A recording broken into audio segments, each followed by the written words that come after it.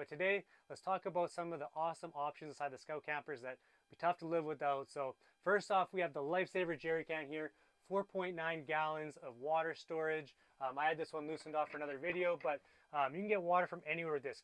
Creeks, streams, lakes, wherever you want. It's got a built-in filter. With that filter, the only thing again is that I'll show you quick. You just put the water in, you pump it up, and then you got your wand and everything. But when you bring this camper in for winterization, you want to make sure you keep your filter wet. So keep some water on the filter. You just don't want that to dry out. Okay. So the next option will be your Dometic cooktop. This is super slick cooktop. I won't set it all up right now, but if you lift this up, it makes it easy to open and close these side wings. But 2-burner stove.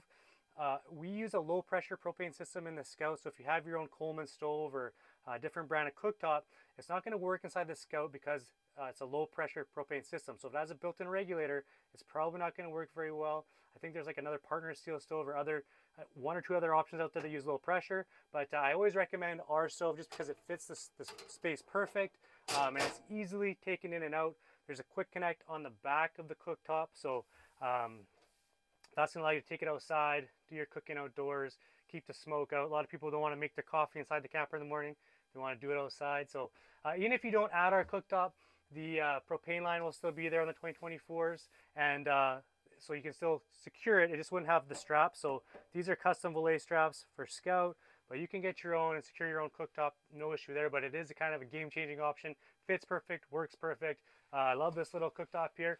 Next option is super slick and tough to not have a cooler, but in terms of coolers, this is the Dometic CFX cooler 45. This one, lots of space in here to put your, your bacon and eggs, or maybe your fruit and crackers, whatever it is that you like to bring camping with you. It fits all in there, powered.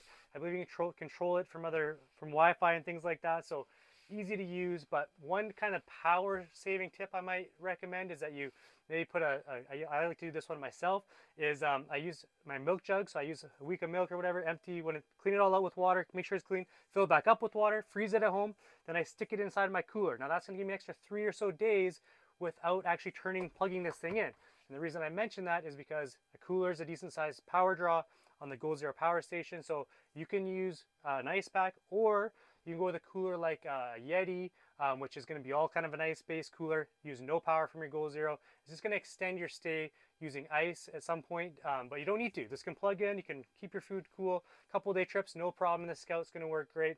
Another thing here is these bags inside the Scouts. They're custom for this space. They fit amazing. You can bring them inside your house, pack them, bring them back out to hook them back in and clip them. I'm using some like Nike bags in my camper. They're cool bags. I like Nike bags, but they don't fit the space this nicely and this perfectly, and they just don't have as much volume as these Scout bags. So these are a really high quality bag, and they work great. Another thing here is going to be, you can see they're secured to the ceiling brackets that are now standard on the 2024s. But let's go to the next option. So you can see up here you have the nose windows in this Scout Yoho that we're sitting in, that has a bug screen on it, a day-night shade on it, and these windows also open and shut, and they bring in tons of extra light and tons of airflow into the camper. So I highly recommend those. They pair well with the skylight that comes standard with the campers. This will always have a skylight unless you add the rooftop tent on the larger models, but skylight, nose windows, dinette windows, going to give you tons of airflow in the Scout and tons of light. So these things are nice and bright. It's getting later today, so we got some a little bit darker outside, as you can see, but that's okay. The next game-changing option I would say is your diesel heater. So we'll check it out here. Again, this is inside the camper. This is your temperature controller. You got your external sensor here. So again, just a quick one. I always go to system settings here, put it back to Fahrenheit, go to heating mode, put it on external sensor, and that's going to use this little guy here. And then when you come back to the home page, it's going to be in Fahrenheit, and then you just hit your little, change it from ice to a nice warm coffee cup, and you are now going to be nice and warm. So that is a game changer. Comes with this vent that's adjustable, goes up and down. Those are some of the big ones, but ones we don't want to forget about. So this obviously has a portable toilet option. This one that you can add from us, that one's you can go with any toilet. But right here is the Goal Zero Yeti. So 3 things again that come standard on the Scouts that are amazing is the Goal Zero Yeti 1500X. You can see here all the plugs are labeled. They're all the wires are run to a fuse channel or panel now. All nice and tidy in here. They come now with this extra brain, let's call it. It's a module. So now you can see the solar's plugged in here. And what that does is that ensures that your Goal Zero knows to pick the higher power source without unplugging and replugging. So if you have the truck running, your truck's going to charge to Goal Zero. If you have solar, solar's going to charge to Goal Zero. But it's going to be able to decide which one to use, which is fantastic on this Goal Zero 1500X. Again, they're all labeled.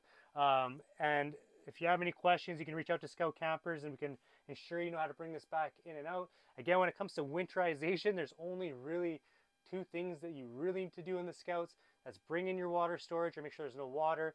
Bring inside your Goal Zero Yeti so that it doesn't get cold in the winter. And you might want to use, check your seals, make sure everything looks good. Get a cover for your camper and cover it to protect it from the elements. But again, so this is one of the three that comes standard with the Scouts. Goal Zero Yeti 1500X. The next big one is the tie down points. So you got your anchor points with the hook it into your truck box anchor points, and then ratchet it tight. If you go with the older or the other kind of campers, you need belly bars and fast guns lots of times. That can be quite expensive to add to the truck. So standard on the Scouts. Goal Zero Power Station, go online and Google them. They're expensive. Tie down systems, belly bars and fast guns, they're expensive. And the third one is the Renogy 175 watt panel. Also comes standard on the Scout. So those are three huge items that are included in the base price of the Scout campers. You don't have to pay for them or add them on. They're already included in the base price of the camper. So just want to make sure you're all aware.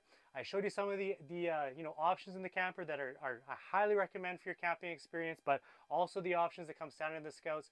These campers are awesome, and I look forward to seeing you in the wild.